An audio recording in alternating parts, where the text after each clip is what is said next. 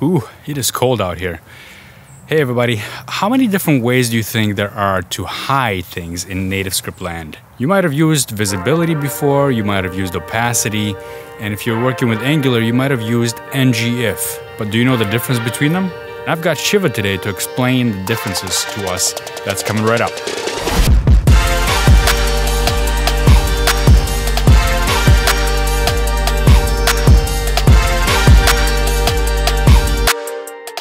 Hey everybody, welcome back. This is Alex. Today I've got Shiva to demonstrate the differences between visibility, opacity, and ngIf in NativeScript. Shiva's been on the channel before. Check out some of his other videos right here on this channel talking about NativeScript and giving different tips, tricks, and tutorials here as well. And if you're new here, please subscribe to the channel to get more of these kinds of videos.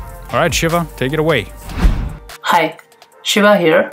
And in this video, I'm going to talk about the differences between visibility bindings, opacity, and ngIf in NativeScript.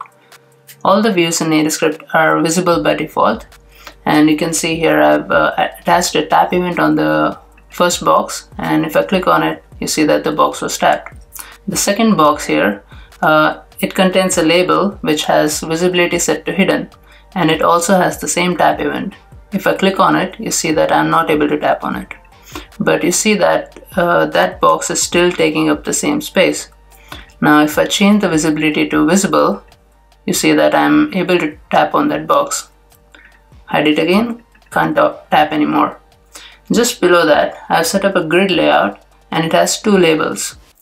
As you know, grid layout allows you for layering multiple NativeScript UI elements. So there are two labels in there actually. And the one behind is the red one that you're able to see now, and one in front of it is having visibility hidden. And if I tap on it, you see that the red box was tapped, which is the box behind.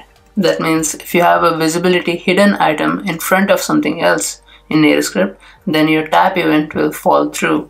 So if I set the visibility to visible here, if I set it to visible, you can see if I click on it, hidden box was tapped. Set it back to hidden again. Now if I tap it, it's tapping on the box behind it. Next, let's look at visibility collapse. As you can see, if a box is collapsed or a view is collapsed, it's no longer taking up that space, and of course you can't tap on it. If I change it back to visible, I can tap on it now and you can see that's visible. Now let's look at opacity. I have a box inside this border which has opacity set to 0, and it has a tap event.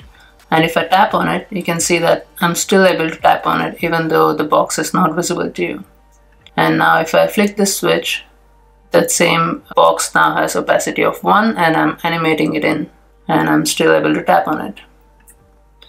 Below that, I have the same setup with a grid layout and two labels. Right here there are two boxes there, and the one in front has opacity 0. Now if I click on it, you can see opacity 0 box was tapped. That means if a box or if any NativeScript view has opacity 0, it takes up space and it doesn't let any tap events or gestures fall through it. Finally, we have ngIf. If you have ngIf set to false, then that view is not drawn at all in NativeScript.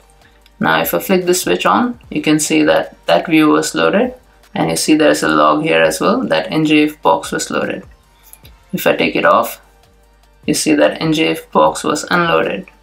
Put it back in and you see ngIf box was loaded. The difference here is if you have visibility collapse, then you see that the collapse box was loaded only the first time the app opens or the first time the view loads. Now no matter how many times I flick this switch, the loaded event of that particular view doesn't fire again. But as you can see for ngIf, that is firing every single time. Now let's talk some more about the differences. If you want to animate a view in, then it's always a good idea to combine visibility hidden or visibility collapse with opacity, so that then you can animate it in. If you want to see the code for it, it's just I'm just getting that box and I'm just animating it in. setting it to opacity 1 for a duration of 1 second. If you want to conditionally draw UI on the screen, then ngIf is a good solution for that. But if you want to show or hide something in NativeScript, then setting the visibility to collapse or hidden is the best way to toggle some UI. And that's all I want to say about the differences between visibility, opacity, and ngIf in NativeScript. Let me know if it was helpful in the comments down below. If you know something about this topic that is not covered in this video, feel free to comment that below and let us know. Thanks for watching.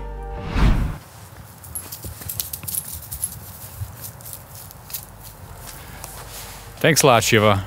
That was awesome. I hope to see you again very soon on this channel. And if you're not subscribed yet, please subscribe to the channel. You'll get NativeScript tips, tricks, and tutorials here, just like you saw today. And check out some of the ones that we already have available on the channel. And I will see you next time. Happy NativeScripting.